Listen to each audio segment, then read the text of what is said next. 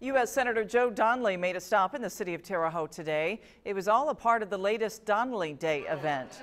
It's an event that allows the senator to work alongside Hoosiers in different careers. Well, today, Mr. Donnelly toured Clabber Girl in Terre Haute. He helped operate machinery on the assembly line. Donnelly says it's important to understand the jobs of everyday Hoosiers. I just wanted everybody who works here to know how appreciative we are of the jobs that are created, the opportunities that are created, because the Wabash Valley economy is growing, and I want to make sure that continues. This isn't the only Donnelly Day event hosted this year. In April, the senator made a stop at Union Hospital to learn more about their residency program.